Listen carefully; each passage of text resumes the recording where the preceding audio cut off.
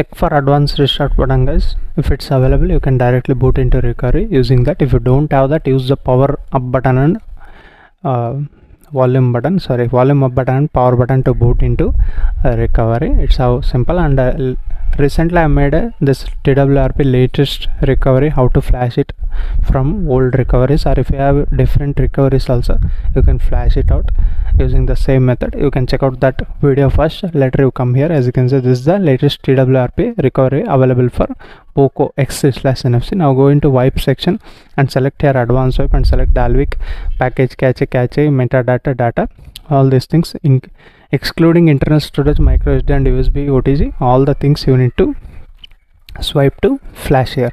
Then again go to home section and select install and select here. As you can see, it's decrypted, depends upon ROM, micro SD card, select it out, and wherever you download, first always flash the firmware. This is very important, guys. Firmware is very important in order to flash any custom ROM. You need to keep in mind. Here I am flashing Surya Global 13.0.1.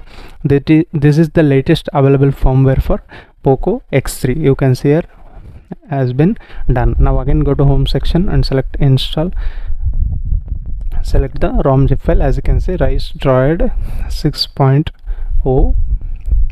yeah, this is the one official beta, it seems. Okay, I thought it's an official stable version, but anyhow, this is how the flashing method of this particular ROM. It takes a little bit of time, wait until it gets flashed. As you can see, the ROM zip file has been flashed successfully, and once that has been done, again go to home section and select here wipe and select here format data and type here YES and press this tick button, guys. Done.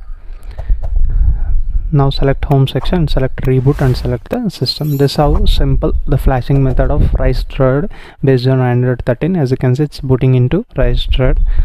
Hope you guys like the video. If you like it, give it a like, and if you have any specific questions regarding this ROM, do post in the comment section. I am very soon making the full review of this particular ROM. If you have any specific questions regarding this particular ROM, do comment down in the comment section. I will be answering them in my full video. As you can see, it's booted into Ricedroid. We'll meet you with another interesting video. Until that, keep smiling. Bye bye for now.